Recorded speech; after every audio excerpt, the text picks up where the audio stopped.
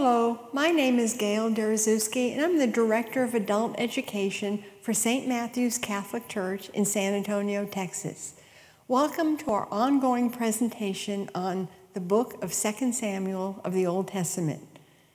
Today we're going to go over chapter 7, which is the very important chapter when God makes a covenant with King David. But before we do that, let's begin with prayer. In the name of the Father, Son, Holy Spirit, amen. God our Father, we thank you that you are a God who accompanies us, that no matter what happens, you are with us, that your promises are sure, and it may not be in our time, but it's always in your time, in the acceptable time. And give us the courage and the patience to wait for the fulfillment of your promises, either here on earth or forever in eternity. And we pray this in Jesus' name, amen. In the name of the Father, Son, Holy Spirit, amen.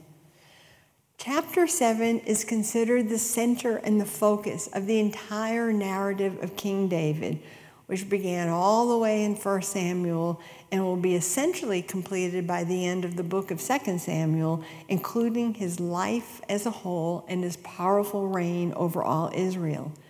It is the highlight of Deuteronomic history because it is the theological heart and soul of the entire story of the monarchy as a system of governance for ancient Israel.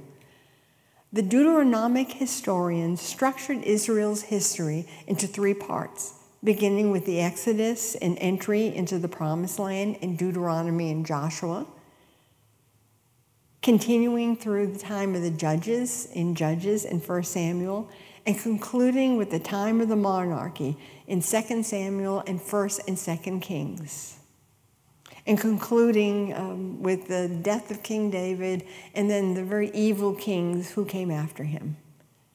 2 Samuel chapter 7 is at the apex of this theological history, and it triumphantly affirms King David's hold on Israel's leadership, his rest from his enemies, the security of Israel in the Promised Land, and the divine promise of a dynasty that will endure forever. As David's just and righteous king, this chapter will provide the standards by which all of Israel's future kings will be judged. Most, if not all, will fail this standard. The Deuteronomic historian was likely writing during the dark times of Israel's Babylonian exile, and so the sacred author is looking back at King David. King David's life then becomes kind of a golden age, full of promise, hope, power, and prosperity. This chapter therefore urges the exiled Israelites to recall the extraordinary presence, the extraordinary promises of God of Israel to one man and his descendants, and exhorting the much diminished deportees to remember, admit their sins, and to return to God with the hope born from the extravagance of God's eternal loving kindness to his chosen people. The first 17 chapters of chapter 7 will also become the source of the messianic hope of Israel as it develops in the Old Testament messages delivered by the prophets and the psalmists. Yet Israel is never able to abide by the standards of chapter 7 of 2 Samuel. This hope will culminate in the Christian identification of Jesus Christ as the perfect fulfillment of Messiah, as the perfect fulfillment of the promises made to King David in this chapter. So God's covenant with King David is described in verses 1 through 17. In this passage, the word covenant is not used once, but there's no doubt that God intends to make a covenant with King David, the man after God's own heart. Let's have some general observations about this unique covenant so we can understand the importance of this chapter. First of all, God very much treasures this one man. This covenant is unilateral, irrevocable, and unconditional, with God doing all the promising. No obligations are placed on King David. The creator of the universe is unilaterally promising to protect and preserve the royal line of King David, a mere human being for all eternity, no matter what he or his descendants do. This is a truly astonishing gift from God, the King, who will never withdraw his love from this most human king, although the text acknowledges the reality of sin. King David and his descendants who sin will be punished, and punished severely by God, but he will never withdraw his loving kindness, his hesed, from the line of King David, as he did with King Saul in his line. The divine creator of the universe irrevocably commits himself to the human house of David. The grim narratives of the tragic cycle of rebellion, retribution, repentance, restoration, characterized by the book of Judges, definitively demonstrated that mere human beings are incapable of keeping up their end of any bargain with God. There's no point to a conditional covenant. God's covenant with David will therefore do away with the necessity of human reciprocity and compliance. It is God who will be obligated. It is God alone who will perform. Because this is truly an extravagant gift from God that cannot possibly be earned by a mere human king, these verses are often cited as the basis for the Protestant Reformation focus on salvation as a grace and an unmerited gift. And so the actual covenant begins in verses 1 through 3. King David is described as settled in a luxurious, well-appointed, well-fortified palace, finally at rest and secure from all his enemies. He has completed what Joshua could only begin, securing the land of Palestine for the Israelites. King David's regal status is now beyond doubt, and the once simple shepherd boy has now firmly become the shepherd over all Israel. He's living in a palace of cedar built by the finest craftsmen, using the finest materials available. And so King David decides that now is the time to build an opulent house or temple in honor of his God, who is still living in a simple tent within the Ark of the Covenant. Now, temple building is part of the Near Eastern royal ideology of King David's time, with kings building lavish temples to ensure continuing benevolence from the gods. A central sanctuary fulfills many critical roles in a royal theocracy, including bringing centralized order and standards of right worship, providing a tangible aspect of the divine presence, and assuring the people that the divine will always be encountered in the royal capital of the human king. It is indeed an act of piety to build a house for the Lord, but it also can be an act of self-serving legitimization. The Hebrew word for house, bayit, is used over 2,000 times in the Old Testament, and it can have several meanings as follows. It can simply be a residence for families. For the wealthy and the noble, it includes the entire estate. It can mean a temple built for gods and goddesses. It also can be a family unit, including future descendants. All of these meanings will be encompassed using the word house in chapter 7. So David again faithfully inquires of the Lord through his court prophet Nathan, who appears for the first time in this passage. Nathan will be the most important prophet advising King David during his reign and will continue to advise King David's successor, his son, King Solomon. Initially, Nathan agrees, yes, let's go ahead and build an opulent temple for the Ark of God. That's an appropriate thing for you to do. However, God will quickly correct this misunderstanding that evening. The luxury of the proposed temple does not correspond with God's self-understanding, for he is a God who journeys amidst his people. The ark is a symbol of a God who is always in movement with his people, including the dangerous possibility that God may leave a sinful people, whereas the temple attempts to limit this dangerous possibility. However, the God of Israel is not a God who can be boxed in, domesticated, controlled, or manipulated by royal wealth and power. The God of Israel is a quintessential God of freedom, beginning with his mighty act of deliverance in the narrative of the Exodus. He does not need, nor does he want, a house built by human hands, a house that may give people the mistaken notion that mere human beings can limit his radical freedom. Even if a house were to be built for him, it'll be at his initiative, at a time, place, builder, and construction of his choice. Human royalty will not be permitted to make God as just another piece of fine furniture decorating the palace. King David's desire to build a fine house for God is, of course, a noble desire, a commendable desire. But God declines this honor because he has something far greater than a mere physical building in mind for this king. King David is interested in a construction project. The God of Israel is interested in people, for he is always infinitely greater than any of the plans that we can conceive of. And so in verses 4 through 17, God confronts Nathan at night and corrects Nathan's previous approval of King David's plan. The evening indicates that Nathan may have had a dream or a vision in which he is instructed to be God's messenger to the king, with the words, "Thus says the Lord." Going forward in King David's reign, the prophet Nathan will continue to be the preferred mediator of divine declarations to this king. Although God does not appear directly to King David, the high calling of this human king is again emphasized by God calling him "my servant David," a title King David humbly accepts. Only Moses and Joshua at the end of their lives are so titled by God in the Old Testament.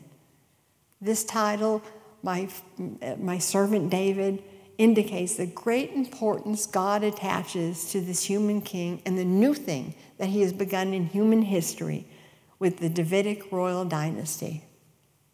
So God begins by asking several questions pertaining to this house King David wants to build.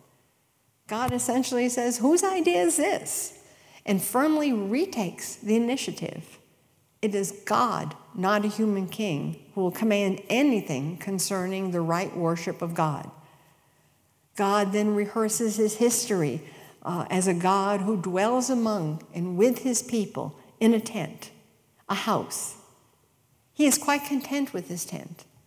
The Israelites have mistakenly presumed that they were carrying him on their tent poles, but it is God who has carried his chosen people from the time they left slavery in Egypt to this time. God then rehearses his personal history with King David, firmly stating that he was the one who selected David from the flocks to shepherd his people Israel. It is God who has been with David ever since, enabling all his military victories, and it is God who has chosen him to rule his people. God uses King David for this great responsibility because David has been faithful to God, not because of David's military or government capabilities, although he's indeed capable in both aspects. This is to be the model of royal theocracy in Israel going forward, with God the ruler and the faithful human king a servant, only doing what God commands. This is a model that will not endure and indeed begins to collapse in David's own time. God then states his covenant with King David using the rare divine title of the Lord of Hosts.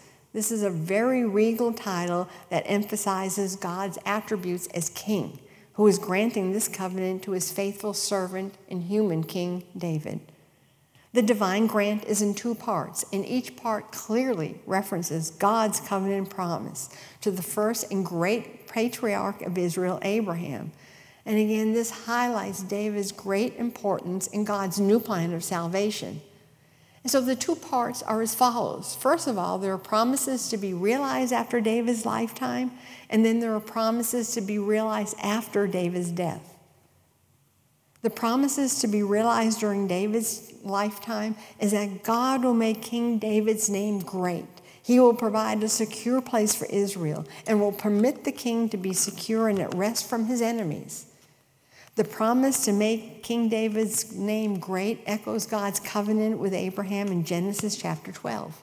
The promise of a secure place for Israel also echoes God's promise to Abraham that his territory would extend from the Euphrates River to the Mediterranean Sea in Genesis chapter 15. This will not be a temporary resting place, but the Lord will firmly and permanently plant his people Israel in the land through his servant David, who will be given the victory over his enemies during his lifetime. And then there are promises that will be realized only after King David's death. Rather than a house built with physical materials by humans' hands, God will establish his house through the descendants, the human descendants of King David. House in this chapter especially has the sense of a royal dynasty. And so God will establish his presence with his people Israel through King David's royal offspring.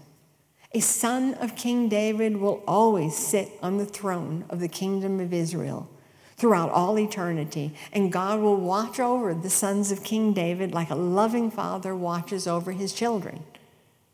God will love the sons of King David with a father's eternal love, essentially adopting them as his own sons. But he will also punish them for their wrongdoing as an earthly father confronts his children. The rod of the Lord's punishment will fall on the rebellious sons of King David, a rod of punishment that will eventually end in the destruction of Jerusalem, the end of the independent nation of Israel, and the exile to Babylon in 587 BC. In spite of all of this, God never stops loving his descendants of King David, no matter what they do. He will never stop looking after them. He will never withdraw his covenantal loving kindness, his hesed, from King David and his sons, as he did with King Saul. Indeed, God will extend these promises to the entire human race, far beyond the physical descendants of King David and even the nation of Israel. However, a physical house will be built one day for God in Jerusalem, but it will not be King David who will build it. It will be a future descendant. It is God who will determine who will build this physical house, not a mere human king. Like Abraham, these promises made through a son will only be fulfilled after David's death and he is laid to rest with his fathers. Although the son is not named here, it will be Solomon who will build the first temple of Jerusalem for the God of Israel.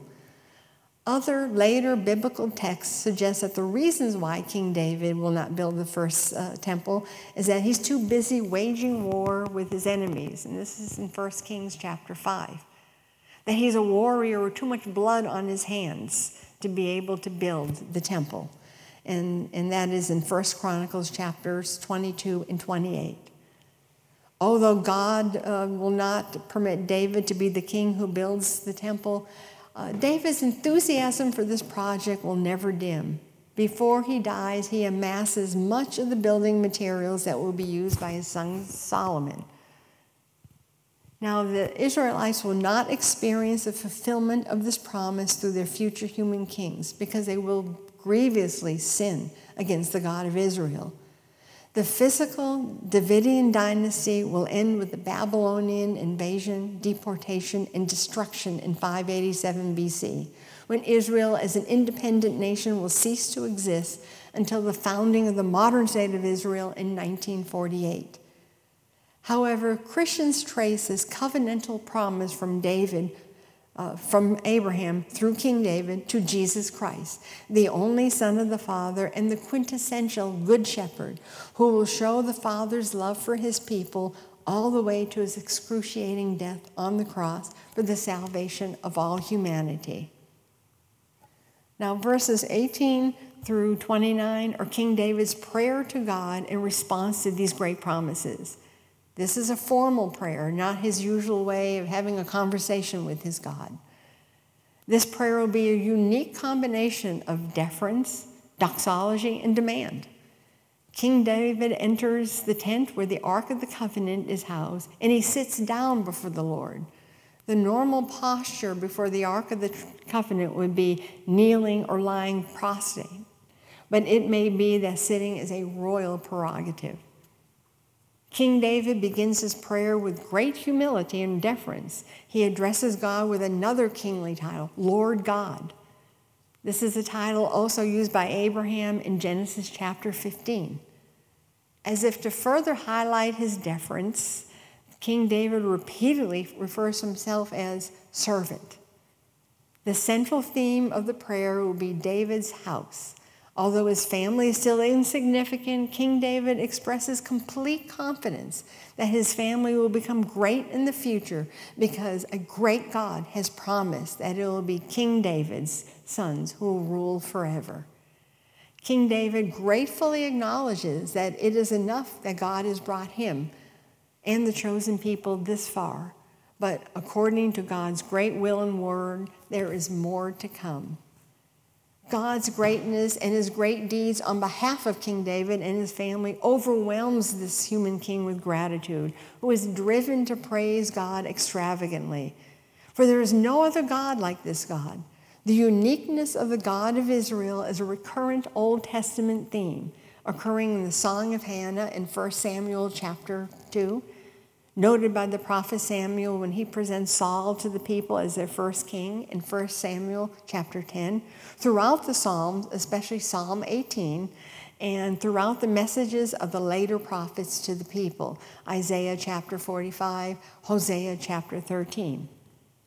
This unique God, who has no rivals, has redeemed his people and made a powerful name for himself by his great and awesome wonders on their behalf, driving out all other gods and the enemies of his people. He has indeed been the matchless God of Israel, even condescending to become their God and Father forever. This unique God has chosen King David and his descendants as the future and eternal channel of his selection of Israel as his witnesses to all the nations. Going forward, this Old Testament understanding of the kingdom of God will be mediated through the kingdom of David and his dynasty. This is a promise that today's politicians, who have become very adept in manipulating the language of faith to gain votes, would die for. God's covenant with his chosen people will be established forever with King David's house. And then in verses 25 through 29, King David ends his prayer in humble and grateful deference, and with audacious boldness also. He says, "Bless my dynasty," although the command is softened by the phrase, "confirm the promise." Because it is the sovereign Lord who has made all of these promises, King David expresses absolute trust that all of them will be fulfilled. King David ends his lengthy prayer with a calm and contented assurance that the same God who has selected and protected him to this point will continue to do the same for his descendants. I want to thank you for joining us. Let's end with prayer. In the name of the Father, Son, Holy Spirit, amen. God our Father, we thank you for your promises, and we will always rest confident and assured that you are a God who fulfills all your promises. And we pray this in Jesus' name, amen. Father, Son, Holy Spirit, amen. I want to thank Father Dennis Arechiga, the pastor, for his support of this endeavor. I also want to thank our many donors and sponsors who make this possible, Real Mission Media and the Rivera family for their expertise.